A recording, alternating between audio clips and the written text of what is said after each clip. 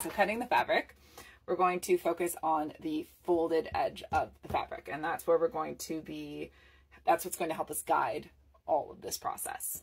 So it's very important when you're cutting for quilts to be precise, because it helps make sure the whole end quilt works out well, especially when you're doing with the fabric strips and we're piecing those together as full strips, because if they get wonky, the whole quilt gets wonky. So take your time with this. You'll probably make some mistakes along the way. I know I always do. That's why it's always nice to have a little bit of extra fabric around if possible. Or be willing to, you know, just change things up as you go a little bit. If a mistake's made and you need to change up what fabric piece you're using, that's okay. It happens. So you need your quilting ruler. And when you're choosing your quilting ruler, definitely have a look at it and just make sure that it makes sense to you, because they all present a little bit differently with how they lay out the grid lines on them. And some of them I've found I look at them and they kind of confuse me, but some of them just make complete sense to my brain. And I've heard this from a few different quilters. So just take your time when you're choosing one to kind of play around with it in the shop or look it up online and make sure that your brain can register how those lines are on that ruler. So we're going to take the fold of our fabric and line it up with one of the horizontal lines on our ruler. And we're going to just clean up the edge of the fabric to start. And what you're going to find when you are ironing and matching up those selvage edges is that you'll usually end up having a bit of offsetting on your fabric, and that's very normal. And that's also a really important part to not force. So when you're lining up those selvages, you're not trying to also line up the edge of the fabric as well at the same time, because you'll end up with wrinkles and forcing that fold up there. But by just focusing on lining up the selvage edges, you're going to end up with the natural fold of the fabric over here, and often some overlapping, some mismatching of the fabric on the edges. So that's perfectly normal and how the fabric often comes off the bolt. Just want to make sure that you've got that horizontal line lined up on your ruler, lined up against the fold of the fabric. And if you just run your finger along the edge here, you can make sure that you've got both layers of the folded fabric cleared by your ruler. So because they're slightly offset, sometimes you can have one hiding underneath and you don't notice it until after you've made the cut, and then you waste some fabric.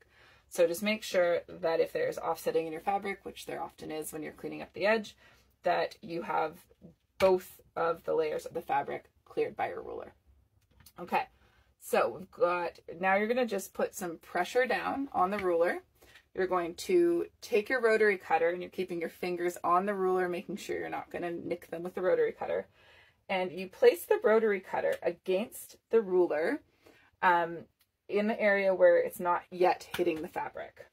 So you've got your rotary cutter kind of pressing a little lightly against your ruler. You're putting pressure down with your hand, and then you're just going to push that rotary cutter away from you. And in my case, it might just be the size of my hand. I don't know my height. I'm able to put enough pressure down usually that the ruler doesn't move around. But if you're finding your ruler's moving around a little bit, you can just edge your hand forward, like stop the rotary cutter, kind of hold it there in place, and then edge your hand forward on your ruler. Lift up your hand and move it forward in order to keep it in place. So that's one option. Okay, so we've got the first cut done. The edge of the fabric is done. The next step is we're going to line that edge of the fabric up with one of the parallel lines on your cutting mat. And that's where the combo of the cutting mat and the ruler come in really handy. And then we're going to find the 3 1/4 mark on your ruler. In my case, there's actually an extra thick line at the 3 1/4 mark, which is very helpful. So I'm going to take that 3 1/4 mark edge of the ruler. I'm going to line it up with the edge of the fabric. And I'm lining it up with both the edge of the fabric and with the parallel marking on the cutting board. And then I'm going to once again make a cut, just pressing down on the ruler so that it doesn't move around, going nice and slow. And there we go. We have our first 3 1/4 inch piece for the quilt. And you can see, you can't tell where that fold line is on there, because it was nice and straight. And now we're going to cut 20 more of these. So I'm going to leave you guys to do that over the next week.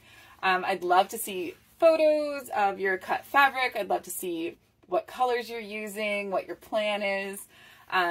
The other thing to do for next week, if you're following along with the art gallery pattern, but you're doing different colors, lay out your pieces on the floor or a kitchen counter and play around with what order you want them in. And then once you have the order that you want, just go from one side over and lay them on top of each other so that you have them in order for sewing for next week, because we are going to be piecing the quilt together next week, which is what quilters call sewing the top of the quilt together. It's called piecing.